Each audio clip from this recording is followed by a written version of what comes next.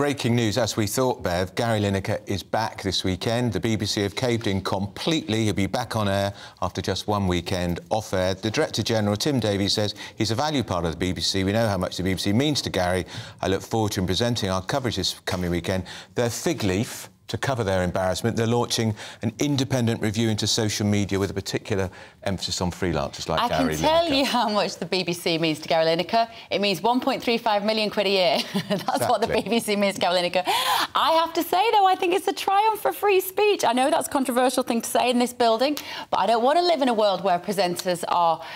we here at GB News, we have quite a liberal social media policy, to some degree, but we still have to observe. But we're not funded by the taxpayer to the tune of nearly £4 billion a year. If you've got a TV, pretty much you have to pay for the licence fee. You used to, if you're over 75, you could get it free.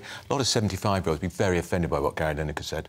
But if it'd been in some... This is the thing, what I don't... We've got a guest. We talk about this. Right. I think we've got a guest here. Charlie Beckett is joining us now, Professor of Media and Comms at the London School of Economics. Good morning, Charlie.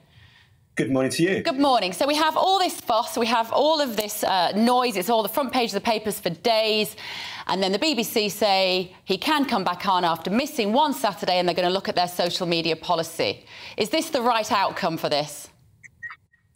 I think it is, actually. I mean, I was predicting this throughout the controversy, actually, but I thought it was extraordinary that the BBC had stumbled into this controversy.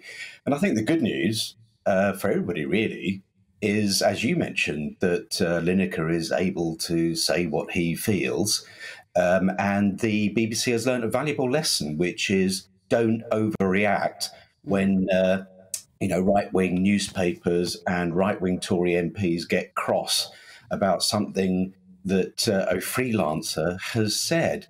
And Andrew's quite right about the fig leaf of this impartiality review or inquiry, but it's also quite necessary because the rules just didn't make sense, or at least the way that Tim Davie had interpreted the rules just didn't make sense, that, somehow Gary Lineker was going to be censored. I mean, he's a sports presenter talking about a general news issue on his social media, and yet other people have said other controversial things and didn't get silenced. It's very important that, people, the BBC journalists, especially their political journalists, are seen to be impartial, because that's what's different between them and GB News. GB News, wonderfully, famously, is very partisan. And, as Andrew said, we don't pay a licence fee for GB News, so that's all fair enough. But the BBC stands out from all the other stuff because it tries, at least, to represent all the views of all the people that pay that licence fee. You mentioned the licence fee, Charlie. We had Jacob Rees-Mogg on just a moment ago saying, in his view, the licence fee has to go. This whole episode confirms why, because if the BBC is nothing, if it isn't about impartiality, do you see the days are numbered for the licence fee, and should they be? No, I think this lesson means the opposite. And I think Andrew quoting Rees-Mogg on the BBC is hilarious. He's probably the least impartial person I can think of when it comes to talking about journalism in general, let alone the BBC. And I think it actually proves the opposite, that however incompetent this episode has been, I think it shows that their intentions are good. That they are trying to be relatively objective in a very wicked world where there are lots of partisan people, lots of conspiracy theorists, as Bev mentioned, lots of misinformation out there, and the BBC is at least trying. And if you go anywhere else in the world, you will be hearing people saying how much they wish that they had a kind of boring but balanced broadcaster like the BBC. I'm sort of fascinated when we're talking about this issue and how the political left and the political right meld together in this particular conversation, because you've got the chair of the BBC, Richard Sharp, who is a Conservative. You've got the Director General of the BBC, who literally stood as a Conservative councillor. We've got Gary Lineker accused of being left-wing in not supporting Suella Braverman, but we've got the most left-wing Conservative government in living memory with the highest tax bill of 70 years. I can't see a true Conservative amongst a lot of them, Charlie. So is the left-right distinction even relevant? Does it help this conversation? I think you're spot on. And I think that's one of the problems with this idea of impartiality. The old-fashioned idea of impartiality was, look, if I got Andrew on a programme, I had to get somebody from the left on the programme, and then it was all sorted. But I don't think it works like that anymore. Issues, even an issue like, asylum and refugees, doesn't fall neatly into a left-right or even a conservative Labour or a party political spectrum, does it? It's much more confusing, and therefore when we talk about impartiality, it's much harder. Impartiality never meant that you had to be balanced or neutral all the time. It just meant that you had to try, at least, to reflect different views. So I'm not bothered that there's a Tory who's the chairperson of the BBC, that we've had Labour people in chair of the BBC, but it's how they act. And I think what's compromised it is the particular scandal around Sharp and him not being entirely transparent about his mate Boris and how he helped him get a loan. That didn't help. But the fact that they're political doesn't matter. I worked at the BBC for 10 years, and I was a member of a party. And I'm sure Andrew can guess which party. Yes, I think I can. I think you can, Andrew, yeah, but it didn't affect it. In fact, it pushed me the other way. I strove all the time to counter my own biases, partly because it's much more interesting, but it also makes for much more interesting journalism, much more reliable journalism. And I think people at the BBC at least try to do that. Can I ask as well about Gary Lineker? I mean, in a sense, we shouldn't make it about the individual, but he is such a big figure. In a sense now, this will make him almost untouchable. Well, I don't think so. I think that I think Gary actually, I don't know him personally, but my sense he is a thoughtful person. And I think he realises that, as Spider-Man would say, with great power comes great responsibility. I mean, Bev mentioned how much he earns there, but he could actually earn a lot more money if he went to commercial channels. Well, so I think he values the BBC and the authority that it gives him, actually. And I think he realises he's got to balance that with a little bit more thoughtfulness about what he says. Well, he hasn't done that before, has he? Charlie, there's been quite a lot. There's been quite a lot of these texts and tweets in the last 5 or 6 years, and each time he seems to have been emboldened. I think this might make him emboldened even more. Well, let's see. I doubt it, to be honest. I think this one particularly. I mean, I don't want to get too much into the sort of Godwin's law problem around, Germany in the 1930s and comparisons with governments now. I don't think it is particularly a good tactic. But what he actually tweeted wasn't entirely wrong. I just think he has to ask himself, was that the best way to express his sympathy with asylum seekers? And it probably wasn't. No. OK, Charlie, thank you. Professor Charlie Beckett there from the London School of Economics. It's interesting, with Gary Lineker being on that £1.35 million BBC salary, he also probably makes that and more from his commercial deals. Yeah. He's very unusual in being a BBC character who is still allowed to do endorsements. And Alistair Campbell, who, of course, was all over the media this weekend, Tony Blair's former spin doctor, about what an outrage it was. He does a podcast, and whose company produces that podcast? Gary Lineker. He's got a finger in so many pies. And he's also a commentator, I think, on BT Sport. So why the BBC pay him so much money is beyond me. That is the most pertinent question. We've agreed, both Bev and I know nothing about football. We'll do it for a tenth of the fee. That'd be terrible. OK, we can also be joined now by former Leeds United Managing Director David Hay, who can give us his thoughts on this from a football side. Good morning, David. Thank you so much for joining us. So, what's your assessment of the situation? Gary Lineker tweets something which some people thought was inappropriate, others thought he was speaking what they wanted to hear. He has a week off football, he's back on this weekend, and the BBC, they're going to look at social media policy. What else do we take from it? Good morning, Bev and Andrew. I mean, firstly, what a mess. I mean, when I looked at this developing story from a human rights perspective, first of all, I do agree with some of what Gary Lineker said. But the question that I had was, why was it being blown into an issue of human rights, freedom of speech, left versus the right, when it really, to me, certainly isn't that. When I was at Leeds, we had a very clear social media policy, and that's nearly 10 years ago now, and that policy covered issues of people saying, including players saying things on social media that were not appropriate. I remember there was one young player who was sitting on the bench for a while, wasn't very happy, went onto his Twitter and said, "I'm not being played, but at least I'm being paid." And his future, eventually he left the club. So why was that something that was not properly in place, if indeed it wasn't at the time, to prevent this from being blown up? And I think it's very concerning that if that wasn't in place, you saw an avalanche of presenters, obviously backing Gary, effectively holding the BBC to hostage. So, I mean, I think, from a football perspective and it should have simply been a matter of an employee / or a contractor performing their obligations in accordance with the contract, and it's now been blown into this. But, David, you're absolutely right. I mean, the BBC say they're going to launch an independent review into their social media guidelines. Why did it take this to do that when Gary Lineker has been breaching what Tim Davie clearly thinks is the guidelines for years? I went back, we were finding controversies involving Lineker in 2016. This is, as I said at the beginning of the programme, it's just a fig leaf to cover the fact the BBC have marched up the top of the hill, and like the grand old Duke of York, they've marched straight back down again.